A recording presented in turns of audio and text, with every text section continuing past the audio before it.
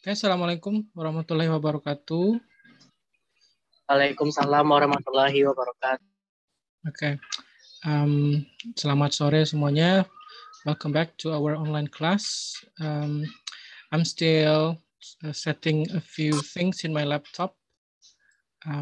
Hold on. So it's still working on. Well, you know, technology is, I tried to be on time at 4 this afternoon, but unfortunately, there were some technical issues, so I have to turn on and off my laptop so that it works this way. So I'm sorry for being late. But Alhamdulillah, praise the Lord that we can continue our class this afternoon. Thank you for sharing your time with me. Now let's see, do you see the slide in front of your laptop or in your mobile phone? Can you see the slide?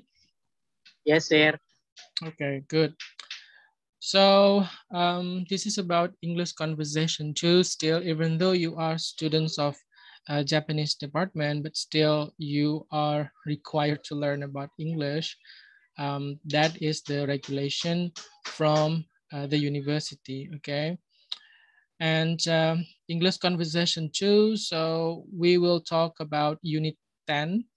It's about in the news, okay? So Unit 10 is the last unit in English Conversation 2 book.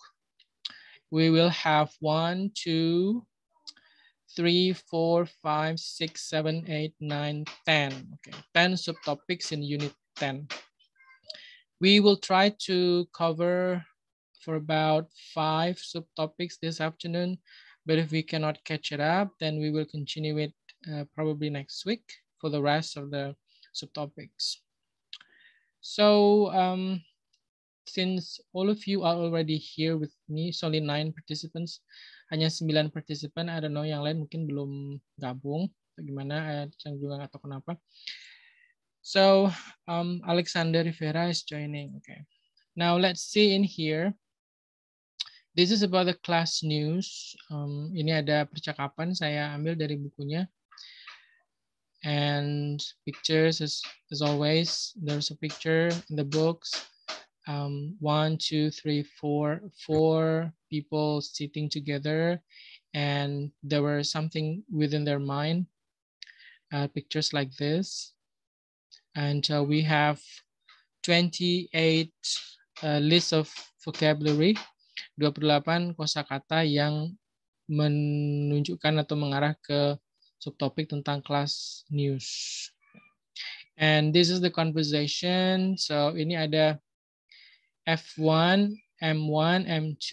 Nah, ini agak banyak orangnya ini. Jadi F1 ini female 1, and M1 is male 1. M2, male 2. F2, female 2. Nah, jadi we would like to invite you to have conversation, reading this conversation. Yang bisa membaca ini jelas siapa ini? Female 2 orang, male 2 orang. Kita coba. Di sini ada Varian Sajul, Andre Octaviano, Alexander Rivera. Oke, siapa yang mau ini? Anyone, you can raise your hand to practice, or I just call your name.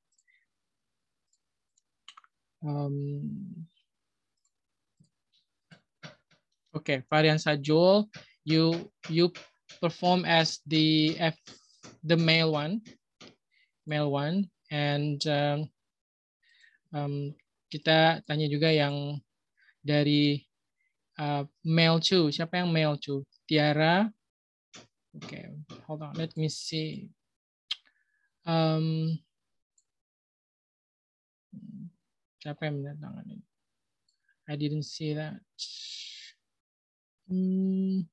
Okay, so Tiara, Regina, you are the female one, and Varian Sajul tadi menjadi male 1, male 2. Siapa tadi male 2? Tiara, Tiara tadi sebagai female berapa? Female 1 ya? Female 2? Female 1. Female 1. Oke. Yang male 1 siapa? Faren. Faren. Oke, Faren. Yang male 2? Male 2 kita coba sini Andre Octaviano. Are you available? Oke, Andre Octaviano. And female 2. Female 2 tadi siapa? Sini aja. Vidya Elvi atau Dinda. Bisa. Oke, Vidya. Yes, Bisa. sir. Vidya, can you read the text? Yes, sir. Oke, alright. Oke. Silakan Alexander. Oke, sure. F1, M1, M2, F2. Oke, silakan, please. Questions 1.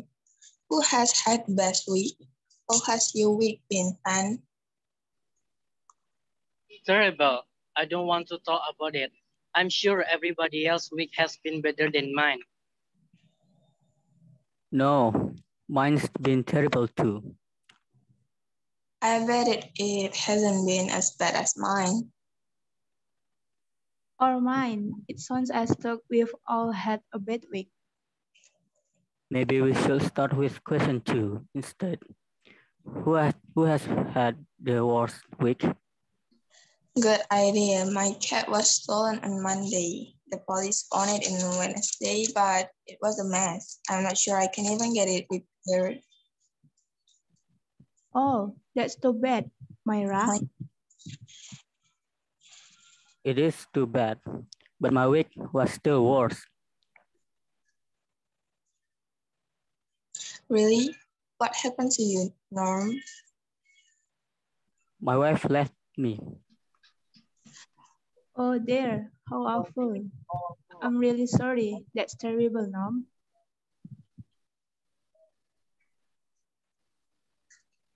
But maybe she'll come back. I doubt it. I guess my week hasn't been so bad after all. I've just had too much work to do. What about you, Fan? You said your week was too terrible to talk about. Do you still feel that way? I'm afraid so. Hey, what's happening? It looked like 2 immigration officers are outside our classroom door. I wonder what's wrong. Time to say goodbye. Goodbye. Where are you going, Fan? Sorry, Amy. You'll have to read about it in the news so long, guys. Oh no. Oh, Fan, what on earth? What on earth? Oke, thank you for the conversation. Nah, ini ada beberapa list conversation kosakata yang perlu kita perhatikan ya. Ini khusus untuk percakapan, bukan untuk academic writing. This is for conversation, English conversation. Seperti ini, I bet it hasn't been as bad as mine. Ini I bet ini maksudnya seperti thinking that you are very sure that you want to say I bet. Or mine, it sounds as though we've all had a bad week. Bad week ini maksudnya misalnya dari Senin sampai hari Minggu terus di weekend. Nah itu dalam hari-hari itu semuanya feeling so bad and you don't really like it. Nah itu makanya disebut bad week. And then ekspresi seperti misalnya but my week was still worse. Worse ini lebih jelek daripada yang punya temennya gitu ya. And how awful. Nah, ini ekspresi kalau misalnya kalian mendengar kabar berita buruk dari seseorang, misalnya dia mengatakan, wah nggak mungkin itu kan. You can say, oh that's awful. How awful is that? Or poor thing. Saya bilang begitu. I'm really sorry. Nah, jadi kita ekspresi how awful, tapi kita juga harus berekspresi I'm really sorry. Ini menunjukkan kita bersimpati. Ya, that's terrible, Norm. Jadi kita berusaha untuk merasakan apa yang dirasakan oleh orang lain ya. Kalau dalam konteks ini mereka berteman. And then ekspresi seperti ini, I wonder what's wrong. Ini maksudnya saya mungkin penasaran apa sih yang salah gitu. Ini tadi ini sebenarnya bunyinya seperti ini. Aha. Aha. Kayak gitu ya. Time to say goodbye. Goodbye, where are you going, Van? Sorry, Amy, you'll have to read about it in the news. So long, guys. Nah, ini juga kalau misalnya ingin berpisah secara cozy atau secara friendly, you can express this word. So long, guys. So long, kalau sesama laki-laki disebut misalnya so long, dude. Dude, ya. So long, friends. Kalau friend itu agak formal itu di sana ya. Jadi you can say, so long, guys. What on earth? What on earth ini maksudnya apa? Oh, dia sibuk sekali seperti itu maksudnya. Jadi bukan apa di bumi, bukan gitu maksudnya. What on earth? Gitulah, dia sibuk sekali. Nah, ini beberapa kosakata. Ada catch up, champion, championship, ecstatic, ecstatica ini maksudnya elated, embrace, homecoming, hug, hug ini berpelukan, ini hug. MVP, most valuable player, overjoyed, overwhelmed, special occasion, teammate. Ini sepertinya nggak terlalu banyak yang kosakata baru ya. Kayaknya kalian udah tahu juga ini beberapa kosakata. Reunion, bersatu kembali, reunite, kata kerja, separation, shock, slip and fall. Ini slip and fall, terpleset dan jatuh. Itu maksudnya slip and fall. Teammate, ini anggota tim. Oke, so ini bisa diperhatikan contoh-contoh dari ekspresi yang bisa kita gunakan di dalam English conversation. The next one, we will see news media. This is about a conversation. This is a family. They're sitting together, a male and female, in front of a TV. And you see there's conversation again, only between female and male. Okay, now sekarang siapa lagi yang mau ini? Wants to try female one and male one. You can raise your hand if you want to. Female. Tadi Andre sudah female. Okay, Muhammad Ilham. Okay, Muhammad Ilham Zalfi. You are as the M1 and female one. Who's gonna be? Jelita, or can I call your name?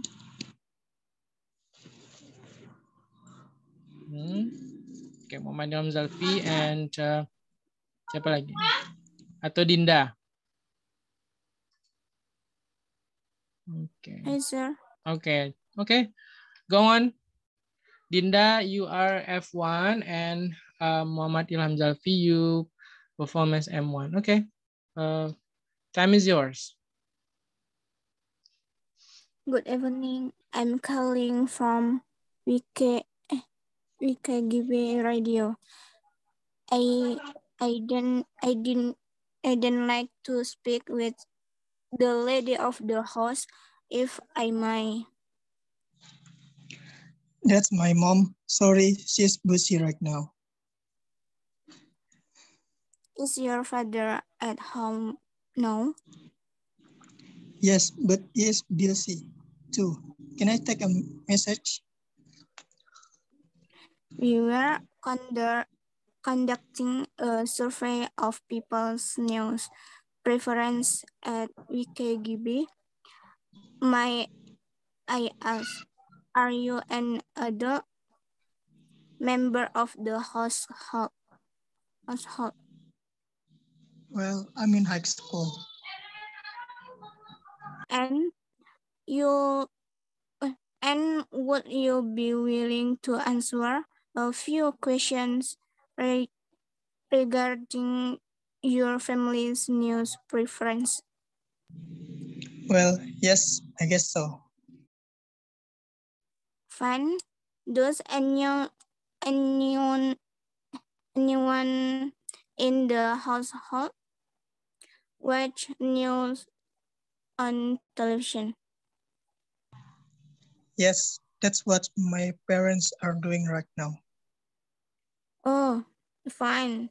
And does anyone read a daily newspaper? Yes, my dad does every day.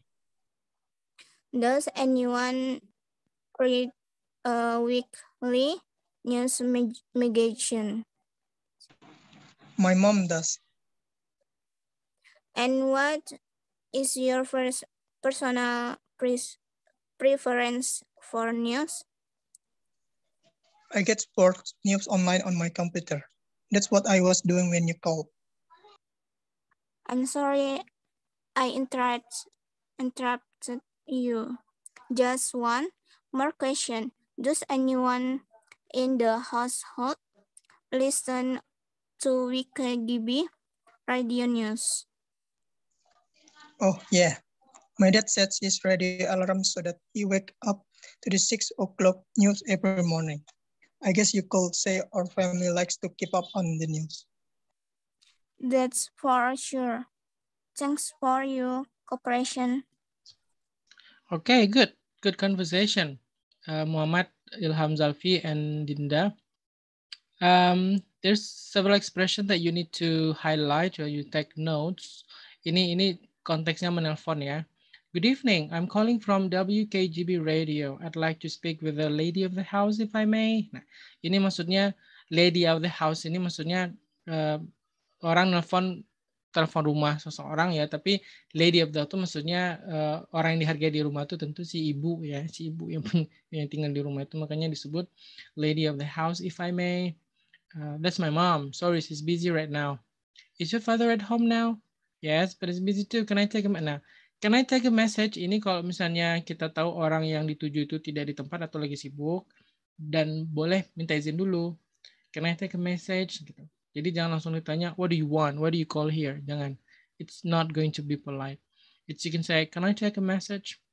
And you say, are you an adult member of the household? Well, I'm in high school. Okay. Terus ekspresi seperti ini. What is your personal preference for news? Nah, ini pilihan pribadi untuk berita. I'm sorry I interrupted you. Nah, ini ekspresi ketika when you call or you initiate a conversation with someone and you didn't realize that someone is in the middle of doing something. Jadi kita tahu kita ngajak dia bicara itu justru mengganggu, maka you can say this expression, I'm sorry I interrupted you.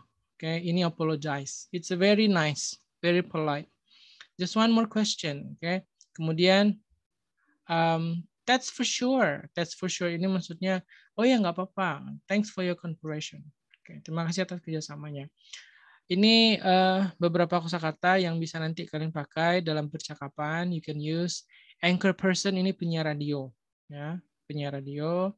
And then ini juga kayaknya I think there's no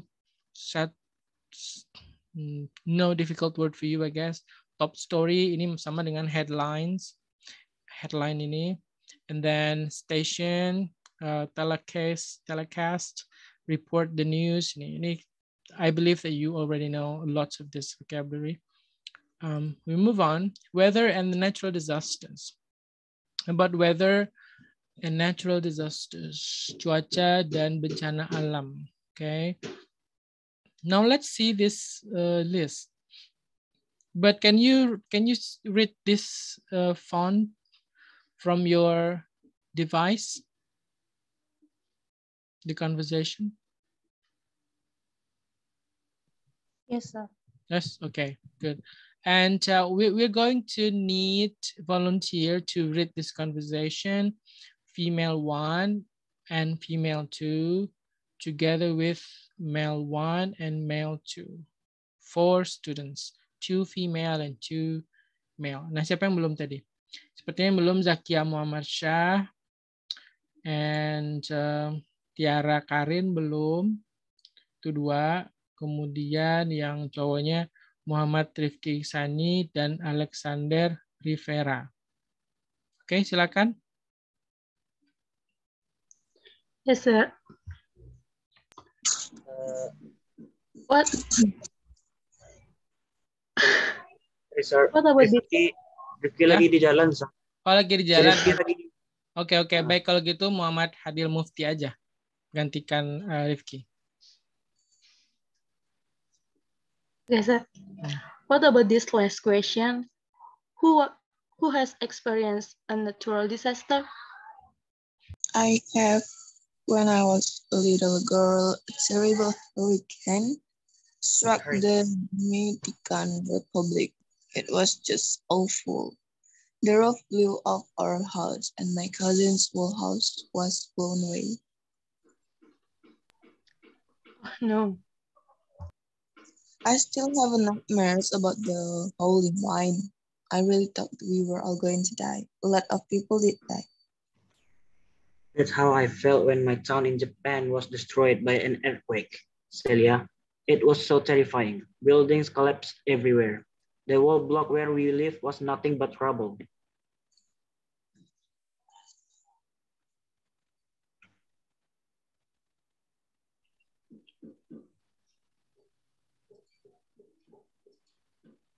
Oke, si Hadil Mufti.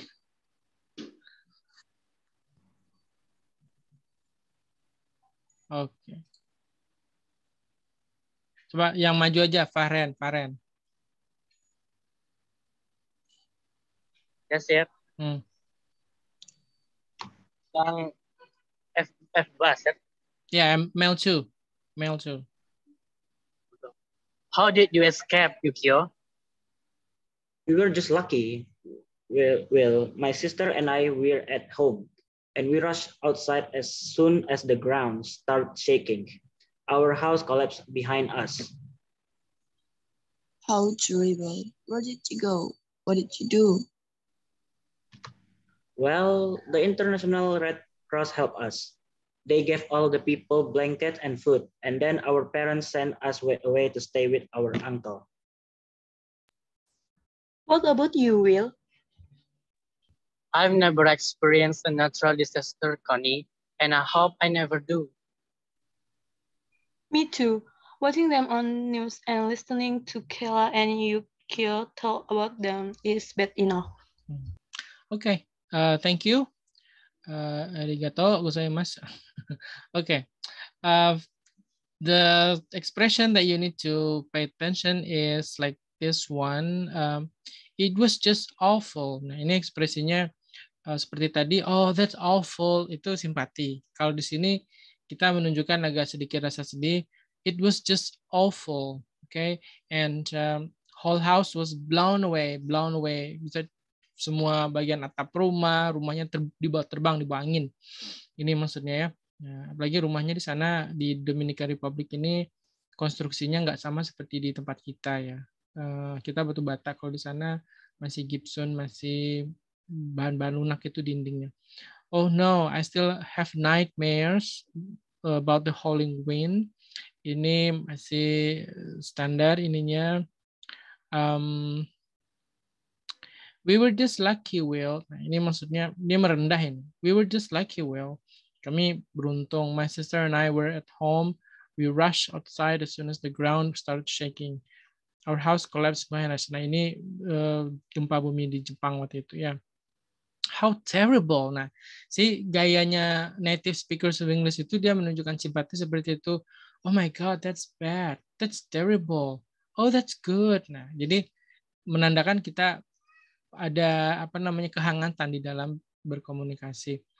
Where did you go? What did you do? Nah, ini International Red Cross ini siapa yang tahu ini apa ini?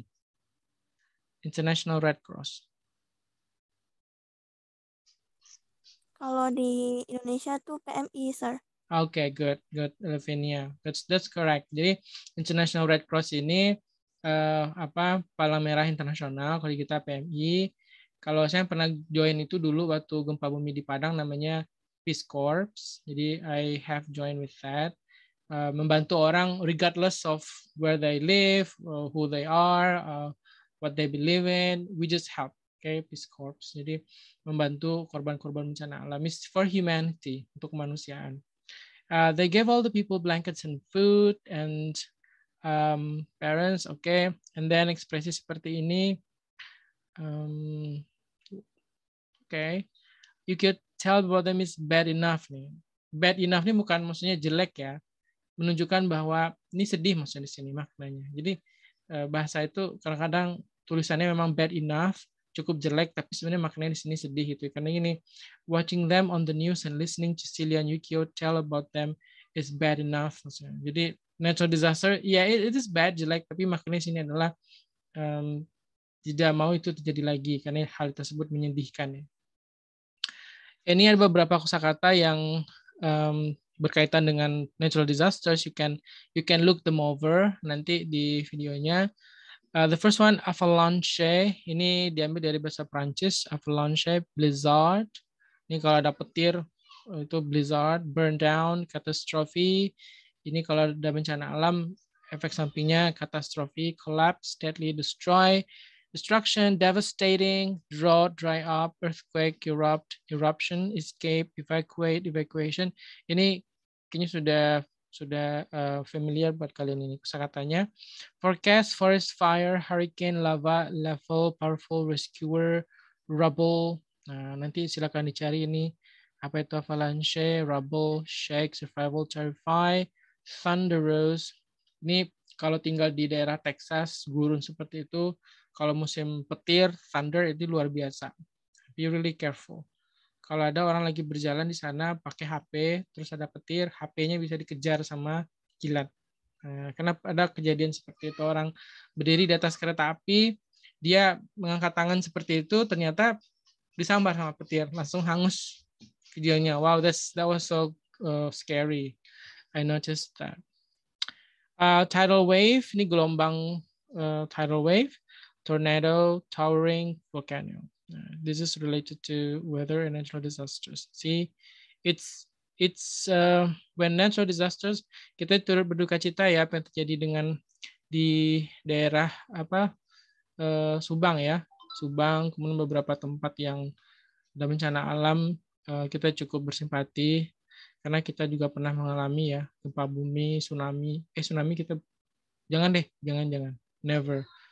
Kita berdoa pada Tuhan jangan pernah terjadi tsunami because that's so awful. Not only awful, but that's scary. Imagining many people will suffer as the catastrophe of the natural disasters. Okay, so the next one is sports news. Oh, I think it's quite small, but can you see this list? I tried to manage this, make it bigger, but somehow the PowerPoint didn't give me any space. Can you read? Can you see the font? Bisa dilihat font yang ini? Conversationnya ya. Yes, okay. Good.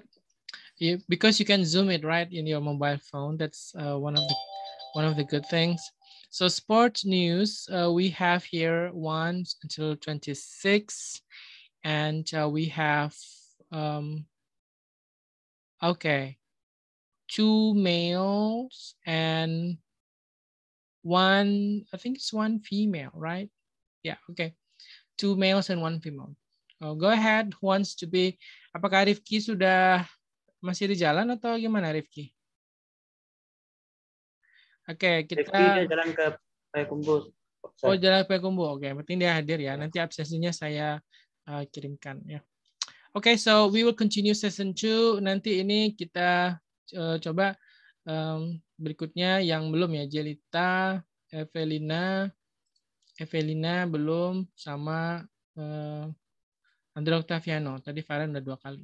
Okay, I'll see you again in session 2. I stop share here. It's a limited Zoom. All right, I'll see you in session 2.